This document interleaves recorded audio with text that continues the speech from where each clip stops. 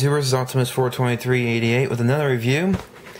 And after a long battle of trying to find the Legacy Morpher at Toys R Us, I'm sadly to say I'm still not getting anything.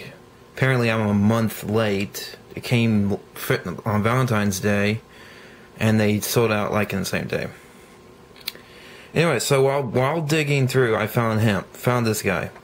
The Armored Mighty Morphin Red Ranger. He is behind the Power Rangers Megaforce Red Ranger Armored with all the gold stuff.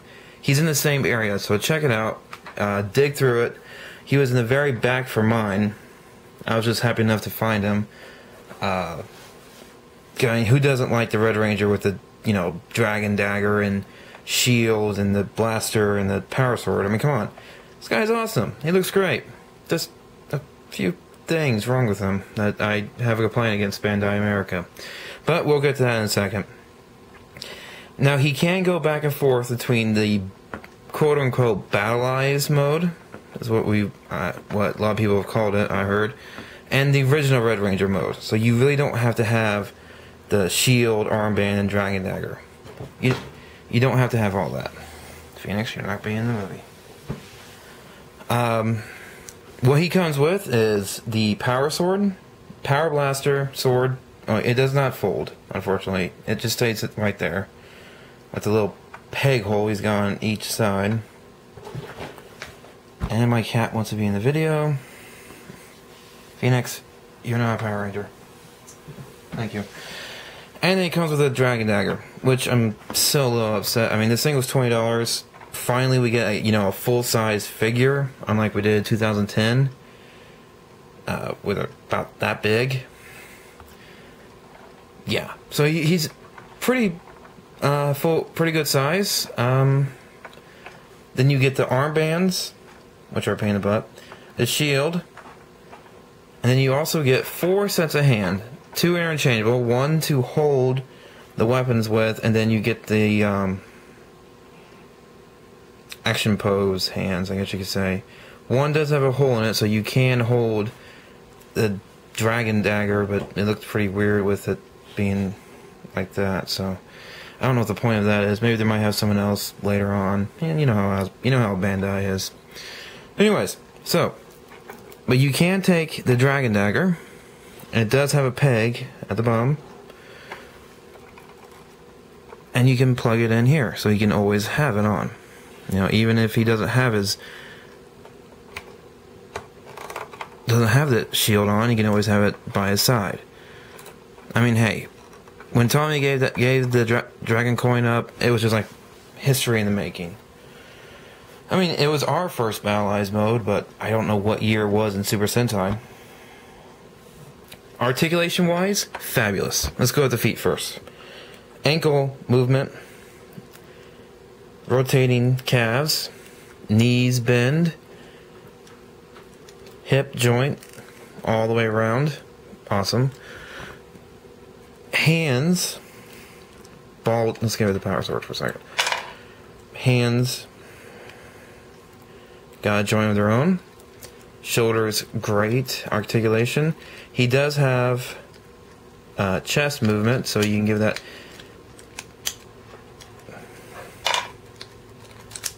movement here. So there's a pretty good picture of that. Head does turn, with a good job of sculpting the helmet. And it also has a little feature. If you are a Dragon Ball Z fan, you know what this reminds you of. Tien getting his arm chopped off by Nappa. This is to take these on and off, which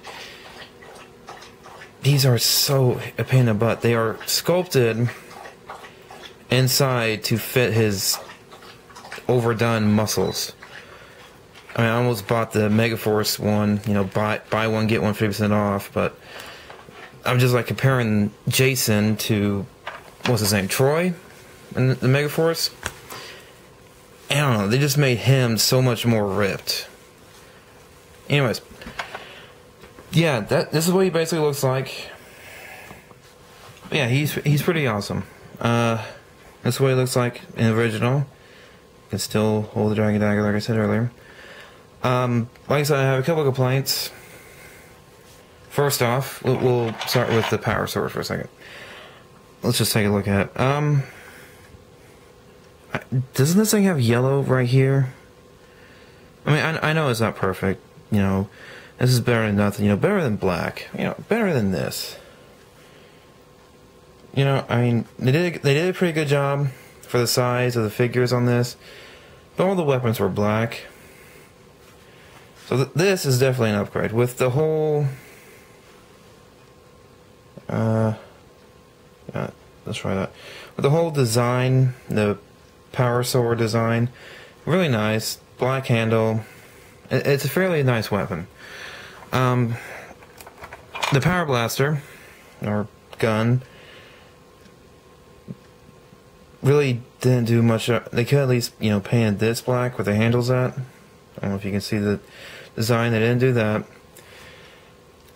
Yeah, hey, everyone loves a power blaster. I'm still trying to get this thing. I'm still trying to get this and the Morpher, the original ones. So, but I do have this. I do have the Dragon Dagger. They did, hey, at least put the green in with the Dragon Coin. Actually, isn't the Dragon Coin facing up in it? I don't know. Pause real quick, let me check. Okay, so no. They got that right. The power coin is supposed to be facing up. Sorry, I had to check that. Both sides. Hey, it's not just, you know, one side. According to the box, which, let's get to that. Here's the back side real quick. As you can see, the Dragon Dagger actually was painted silver with better detailing. The armbands are different. The power sword and power blaster are different. You know, better paint job, but hey, if you're skilled at painting, go for it. Then it talks about these, vinyl rangers. I don't know. Gives the story. Everyone knows it. You get one card for the game. Pretty good picture of Jason. Jason's the Red Ranger, not Rocky. Rocky was too cocky and arrogant sometimes. Pretty good picture. Yeah, the traditional, I think, what was it? Zayu Ranger, Zayu Red. I think that's how you say it.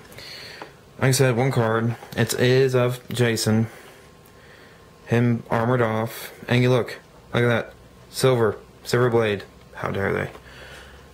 Ages 4 and up. It is in the Power Rangers Megaforce, but it's, you know, you look for this symbol. Look for the original symbol. And that's when you know it's basically what you look for when you're looking for it.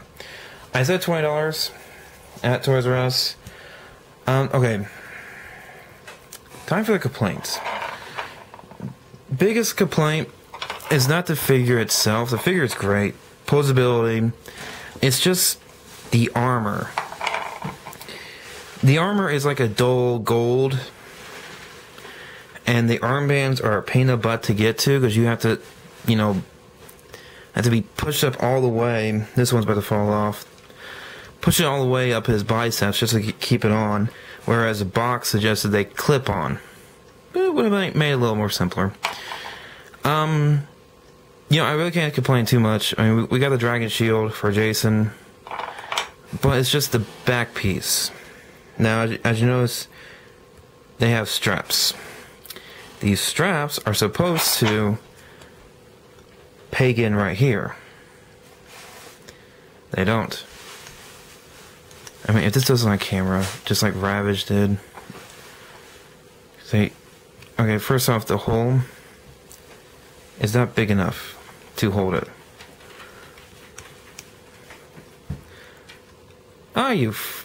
Nope, see, it holds it for like a second, then you try and move it, falls apart. I mean, could have someone a little better? Plastic straps? Or at least, you know, have the hole big enough to fit on both sides.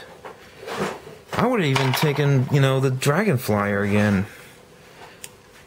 Which my battery's dead in this one. I would have taken that. Pretty genius idea with that. You know, but it's a pain in the butt. So the only way you can hold this together is just the top. The top two pegs. This little peg here and the hole. That's the only way to hold it. I mean, yeah, you can, you know, adjust it to make it look like he has it on if you want to display it, but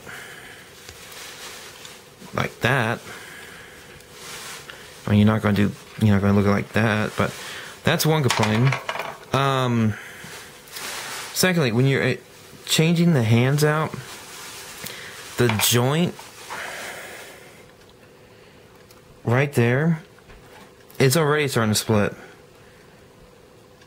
I've had a couple of problems with this with like the earlier Mega Man figures. Like my Axel figure, his joints are completely off track. Almost beyond repair. I need to stop playing with it, put it away. Yeah, so this is the pose he comes in with these hands, so you have to switch them out, and these aren't going back on. I might, you know, do right hand like this, but basically he's going to be stuck with his enclosed fist. Now, speaking of the little Red Ranger, I'll give you a size comparison. I will call him Mini-Me. Yeah. About, you know, 2 times the size of him. I mean, the Power Sword is bigger than the 2010 mold. By the way, did anyone get the second wave of these guys? Not the ones with the shield. I mean, I see that all the time on eBay. But it's the one where it had the, kind of like a Green Ranger car cruiser that transforms to its own robot. Did anyone else get that? Pre-ordered it on Big Bad Toys about a year ago, and they just canceled it. What's up with that? I mean, hey, I was looking forward to it. I got the red, you know, dragster, but where's the Green Ranger car? He deserves one too. I mean, Tommy is just as good as, if not better, Ranger than Jason.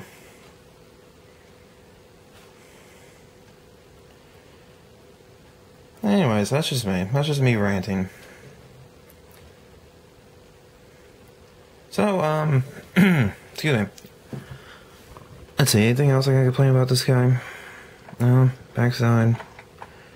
No? Oh, I think I'm pretty good now. You know, talked about the shield, how junky it is. Bad paint job. They could at least, you know, put a joint here so you can close it. So it would look like, you know, the blaster itself. Can't complain too much about the Dragon Dagger. It's a lot better than just it being completely black, like these were. Power Sword, speaking of that, love the paint job's doing better. Almost there. Almost got the yellow. Figure itself, hey, have at it. I'm gonna enjoy this. This is gonna be really awesome. Oh, and speaking of the, I guess you could say, legacy line with the Morpher in this guy, I guess they're doing a legacy Megazord. Basically the 2010 reissue of the Megazord, just in diecast. If anyone has like a video of it or whatnot, send it to me. Or send me the link. I would like to see what's going on with it. If it's just the same thing as that, I might get it and just leave it in the box. Because there's no point, you know, having 2 of the same Megazords. Well, this is Optimus 423.